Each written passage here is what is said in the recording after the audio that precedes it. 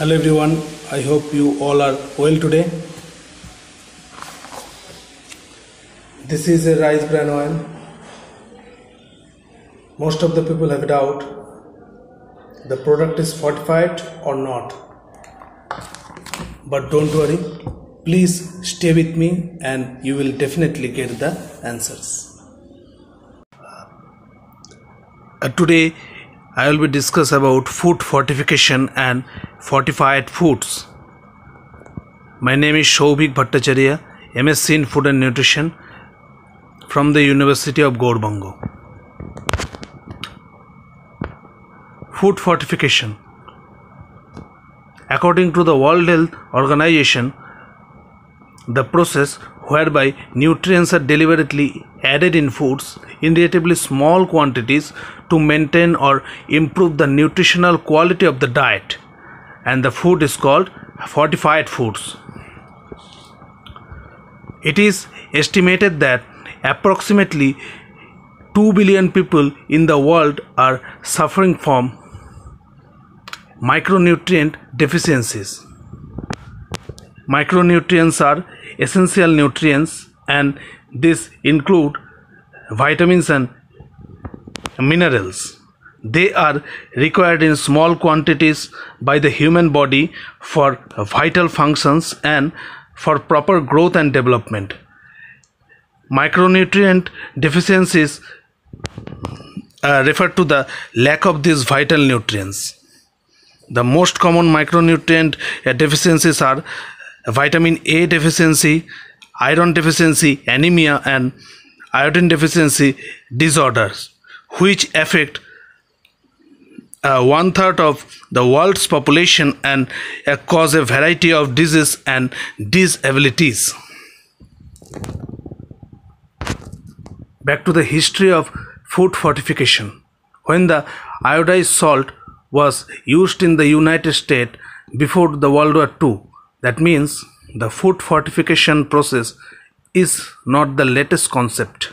It was introduced in 1930.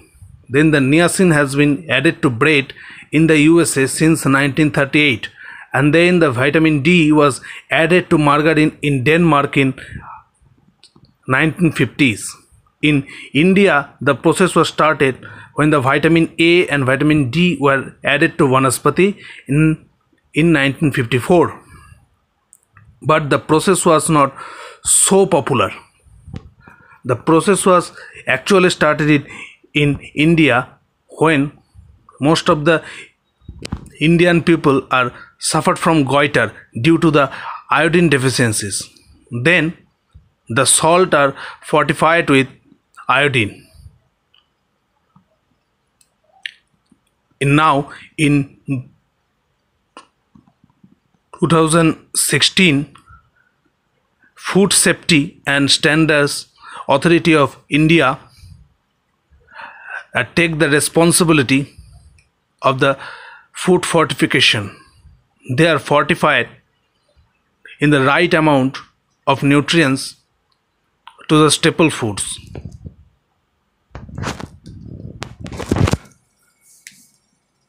Milk, edible oil, salt, rice, and wheat flour are the staple foods that fortified with the essential nutrients.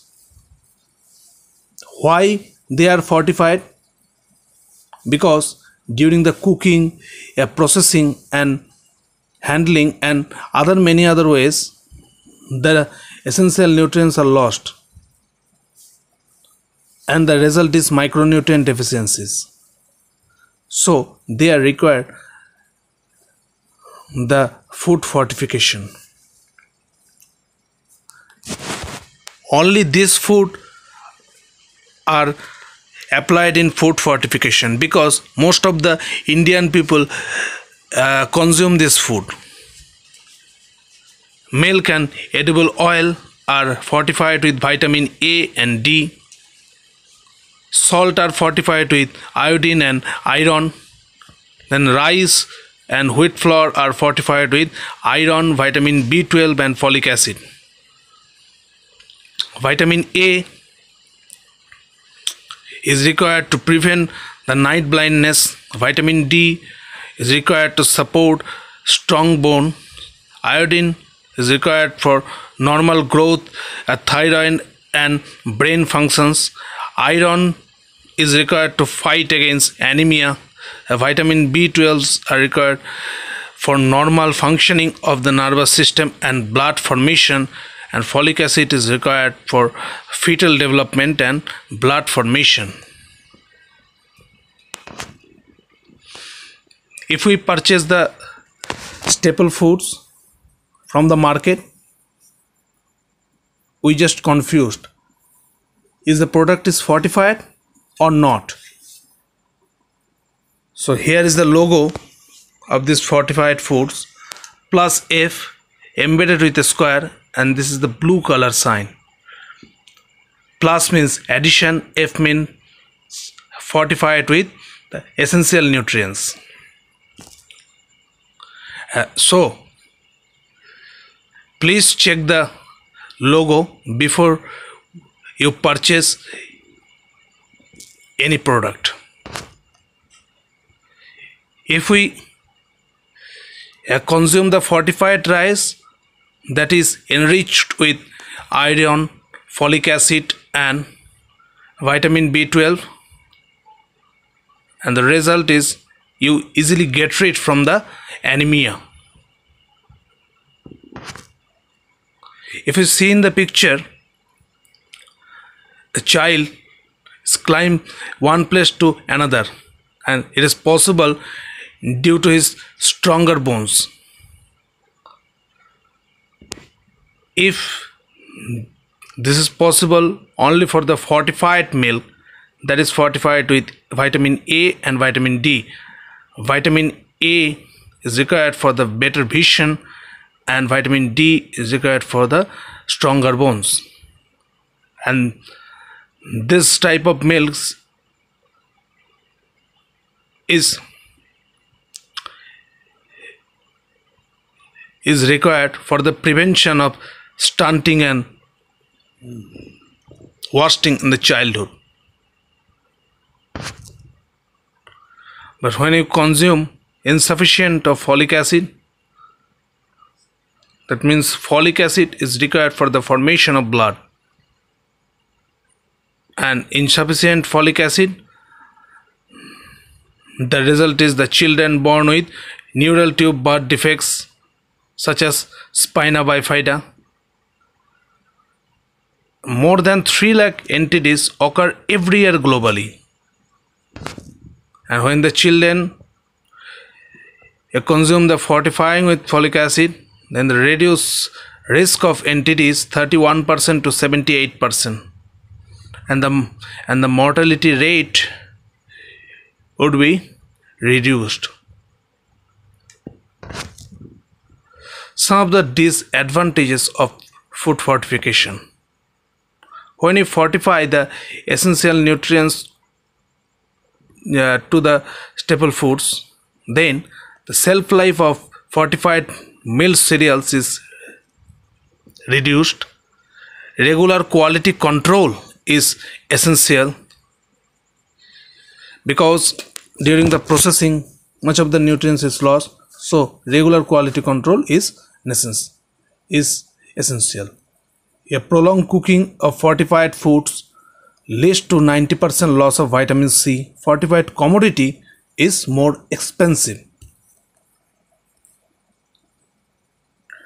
When you start the food fortification process, and the future challenges comes from. So the challenges is create community awareness about benefit of food fortification. The private sector, governments and international agencies need to make a commitment for investing in food fortification, ensure increased availability of fortified foods to the vulnerable groups of population. Governments and international agencies should encourage fortification by the way of tax concession or duty rebates.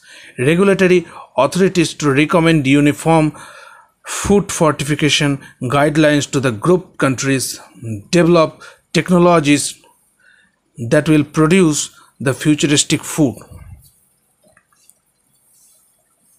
However, adequate surveillance and monitoring system will be needed in the future to evaluate the reach and success of this program. Last but not the least, if we distribute the fortified foods in the public distribution system, ICDS, a midday meal,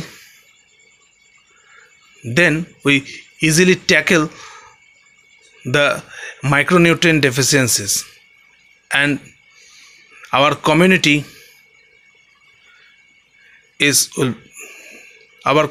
will be get benefited